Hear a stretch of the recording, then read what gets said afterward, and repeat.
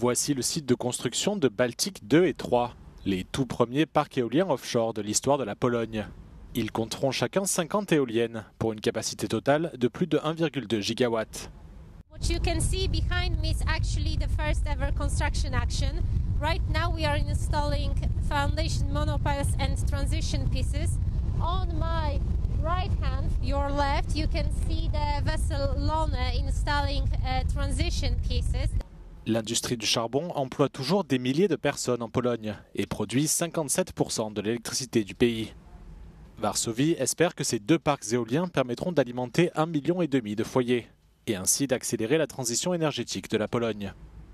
It will need to phase out coal, not only because of climate ambitions, but simply because we don't have coal anymore and we don't want to be reliant on imports from third countries.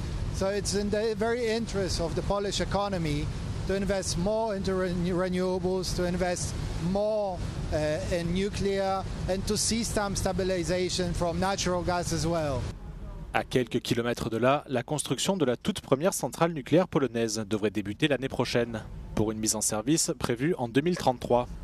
Nuclear will play a quite significant role in the Polish energy mix. So right now the stability or the fundamentals of the electricity system is provided by coal. What we'll see is that the nuclear will provide this baseline, on top of which we'll see renewables and gas as a stabilizer.